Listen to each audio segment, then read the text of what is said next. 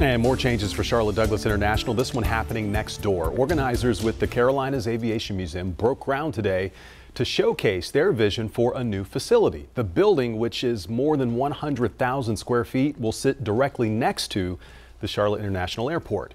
WCNC Charlotte's Richard Devane has more on how the museum will inspire young people to pursue STEM education and careers. Yeah, good afternoon. This reception is going on here for the groundbreaking of the new Aviation Museum. I want to tell you why this groundbreaking is so important. Most of the artifacts held by the museum are in that hangar right there, the one that's weathered. The other artifacts, some precious artifacts, are out actually on runways and other areas weathering the storm of time, and they want to get them inside. So that's why this event is so important. Groundbreaking today on the future 105,000 square foot facility, which will be renamed in honor of Captain C.B. Sully Sullenberger, who famously landed that U.S. Airlines Flight 1549 safely in New York City's Hudson River back in 2009.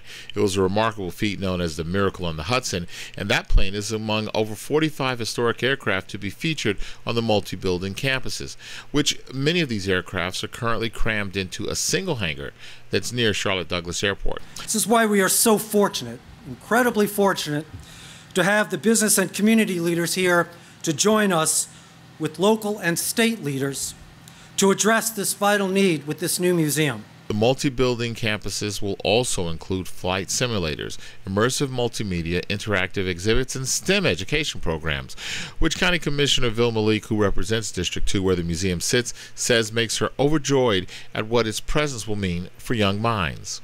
I want to say thank you for putting your hearts and your minds into making a difference for those that need it the most. Right now, if you're planning on coming out, guess what? They say they should have this whole project complete by 2023. We're right here in Charlotte. Richard Devane for WCNC Charlotte.